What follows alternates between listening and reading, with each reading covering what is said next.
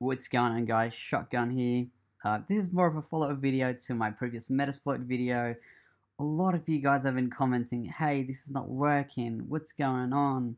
Every time I type msfconsole it says command not found.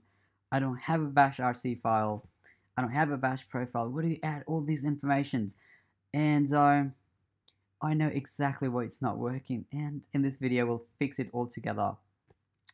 So in my previous video I taught you guys how to link to msfconsole using Alias, but it wasn't persistent, and I'm sorry about that. That's why it didn't work when you typed msfconsole. The command line was saying, hey, what are you doing? There's no such thing as msfconsole.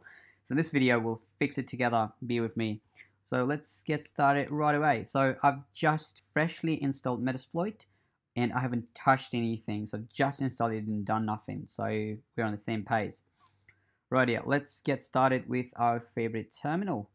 So let's boot our terminal up and we'll see if we have a .bashrc file. So in this video, what we're trying to do, we are trying to do msfconsole and launch Metasploit every time we close, open Metasploit, whatever. So clear that mess out of the way, and let's see if we have .bashrc file or .bash profile file. So in order to do that, we just do ls space ah, and we have a bash history, we have a bash profile save. I don't know what that is. Doesn't look like a bashrc file to me. And we have a bash sessions. So the next thing we're going to do is we are going to create the .bashrc or bash profile file. So in order to do that, we will use our not so favorite text editor. No, I mean nothing wrong with that, but hey, I like Vim better. But I want to, keep the consistency on the video, so I'll just use nano. Nothing wrong with that. No judgments whatsoever. So sudo nano.bash_profile. So since it's a brand new file, there's nothing in there. Obviously, it's a newborn baby. So we need to know where our Metasploit is installed. So in order to do that, we need to click on your desktop anywhere, not the folder, but anywhere. Click on the Go thing over the top. Click on the one that says Go to Folder, or you can do Shift Command G button. Right, so we're gonna do this thingo, opt, this thingo. So this is the location of where our Metasploit is installed. So we're gonna start with a bit of a comment, just for the future reference. We'll say it's hey, it's for Metasploit. Right, yeah, there we go.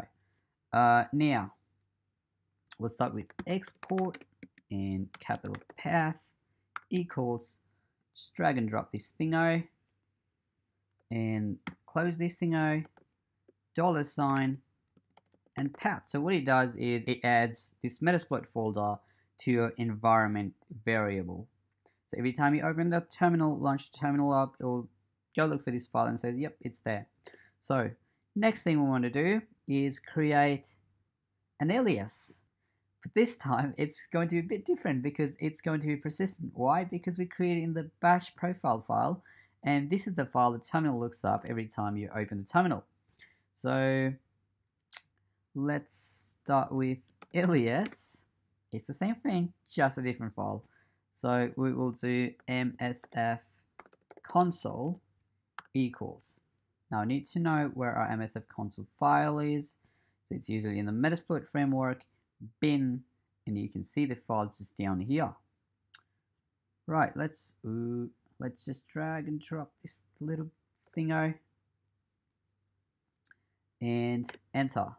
So nothing wrong with that. That one. So everything's done. Export path is there. Alias is there. We'll just write it out by pressing Control and O button. File name to write. It's going to be a bash profile. Exit the nano using Control X and clear this thingo. Exit the terminal just to see if our persistency is still there. Now, if I type msfconsole, voila, there you go. Right, guys, that was how you create a persistent msfconsole. Hope you guys enjoyed the video. Hope it solved your problems. Thank you guys so much for watching. I really appreciate you guys give me likes, comments on my videos. Subscribe to my channel for more videos. And if you have any videos ideas, just pop them down there. Keep them coming. And happy pen testing and love your bloody legends.